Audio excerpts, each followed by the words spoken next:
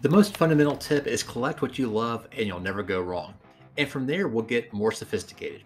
Some of these tips I don't think have ever been discussed on YouTube before. Many collectors focus on keys. These are first appearances of major characters or first issues in an important series. Sometimes you'll have a book that does both. It's the #1 issue and it's the first appearance of a major character, but that's not always the case.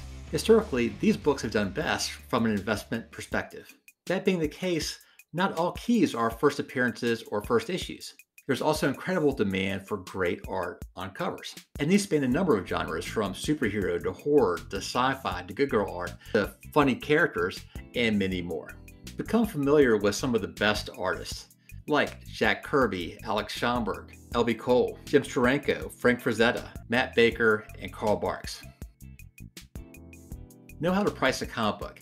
Comic value is dependent on 3 factors: notability, rarity, and condition. You can go deep down the rabbit hole on each one of these topics, which is beyond the scope of this video, but in the description box I provide a lot more details of different resources on all 3. Even monster keys can go down in value. Now, you'll see some videos and you might read some articles talking about books that are guaranteed to go up in the long run. Whenever I hear that word guaranteed, I get really nervous, and I think you should too.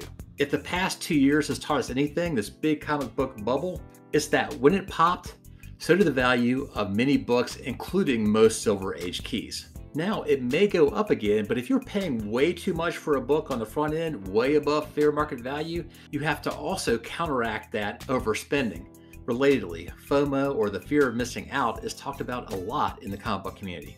If it ever was a good idea to chase FOMO, it may have been back in 2020, as the bubble was getting bigger and bigger and bigger. But now, since the market has cooled off quite a bit, FOMO is just not a good idea.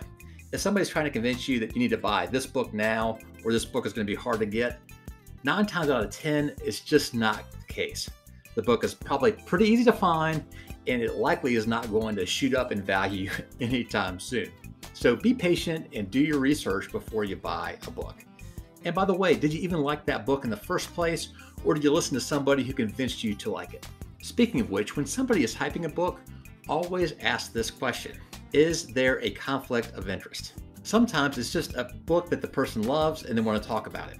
Other times, unbeknownst to you, the person is trying to sell a copy of that book, or maybe dozens of copies of books, or perhaps they hoarded 100 copies of this book. They're trying to inflate a comic book's value for their personal gain. It's a classic pump and dump scheme. I'll tell you what needs pumping, it's this channel. Can you help this video get 200 likes? Sometimes restored books can be a good option. Over the past couple decades, some people have demonized these books. Color touch, tear seals, pieces added, interior pages lightened. No, I'm not going to touch it. It's disgusting. Well, let me tell you what, sometimes some books are really expensive and they're hard to obtain, but these cheaper copies, these restored copies, sometimes you can get them at a price that you can finally access. You may be able to get that grail that you never thought you would be able to get. The key here is buying that purple label book, the restored book, at a good price. I'm not going to go into the details here, but again, in the description box, I have information about how to price a restored book. Build relationships with dealers and collectors you can trust. Many are great, they work hard, they connect sellers and buyers together, and they deserve to make a living off of comic books. The best seek to build a solid, trusting relationship with you, and they're in it for the long run. But there are many folks who are trying to make a quick buck, and they'll use any kind of scheme to take advantage of you. I was once at a comic book convention and I had a nice Silver Age grail. I was talking to this gentleman, he was really nice, and he said, I've always wanted to have that book in my personal collection. If I were to get it, I would cherish it always.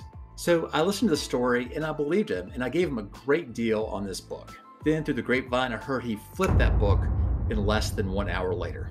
Okay, dude, you made $200 or $300 off that book. What you did to me wasn't illegal, but it certainly wasn't ethical. And now I will never deal with you again. Buy mystery boxes for fun, not as an investment. Some dealers set up mystery boxes, sometimes 100 of them, and in one of the 100 they'll put in a really nice book, like a Hulk 181, which is the first appearance of Wolverine. Then people buy those mystery boxes, open it up, and they hope that they hit that gold mine. Did I get that Hulk 181? It's certainly fun, good entertainment, and you also might get books that you would have never looked at if you didn't buy a mystery box. As an investment, I can't recommend it. It's like buying a lottery ticket.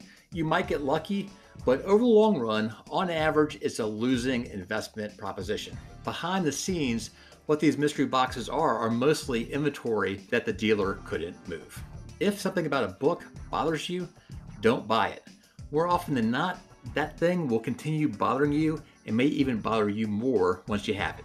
It could be for a particular issue of a book, or it could be a particular copy of an issue. Let me give you examples. Matt Baker is one of my favorite artists, and I love the series 7 Seas. But 7 Seas number 3, I can't stand that book, and it's because of the cover art. Look at her legs. Don't they look super weird? They do to me, and they annoy me. So every time I look at that book, I just think, gosh, Matt Baker, you're an amazing artist, but you did a terrible job on those legs. So I won't buy that book because I don't like it. That annoys me. Here's another example. Exciting Comics number 66. I actually love this book, but I bought a copy that was an 8.0. Here it is right here. What's the first thing you notice? It's that dust shadow on that right-hand side. There may be some foxing in that dust shadow too. It doesn't look good. Now, if this book were a 3.0 or a 4, it might not bother me much, but as an 8.0, it's just too distracting. So I ended up selling it, and I'm glad I did. A positive way to say all this is find what gives you joy in a comic book. Is there a particular character? Are there particular issues you really like? And go after them. And also think about the aesthetics that are right for you and follow that as well. The last tip, if you're thinking about spending $1,000 or more on a comic book, you'll need to think about how to price a book in today's rocky market. Do you go for quantity or quality, and a bunch of other considerations? I spent 3 months making this video to help you out. Thanks so much for watching, and hope to see you around real soon.